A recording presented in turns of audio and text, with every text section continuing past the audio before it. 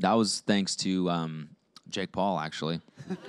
Yeah, I know. That was his song that we like were making fun of, and they were like, "We can make a better song than this." We didn't, but like that's what started it all.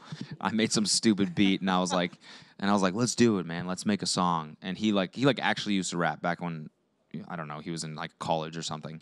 Like he would do like rap shows, like, and he was like, "I can't. It's in my past." Like, seriously. And I was like, come on, really? You can't just, like, I got a mic. Like, let's just fuck around. And he's like, I can't, dude. So I finally convinced him, and we made that song. And then from there, our producer DM'd me and was like, hey, I'm a producer in LA. Like, I want to make your next song. And so we were like, all right, cool. Let's meet up with him. Let's see what's good.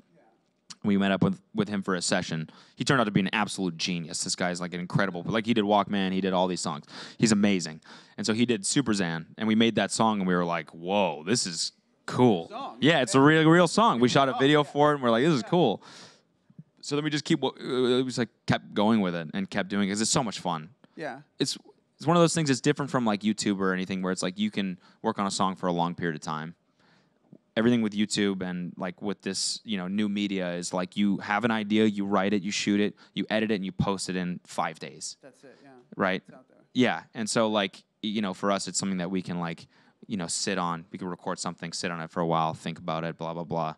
Yeah. Even if it's a song about dicks or whatever, it's like still like, it's still like a different type of creative endeavor.